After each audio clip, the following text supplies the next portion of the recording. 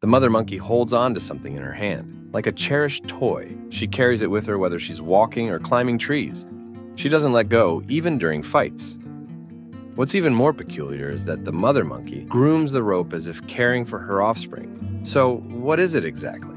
As it turns out, it's the mother monkey's child. We may never know why the child passed away, but the mother monkey evidently cannot accept the reality. She continues to cradle the child until it becomes a rope.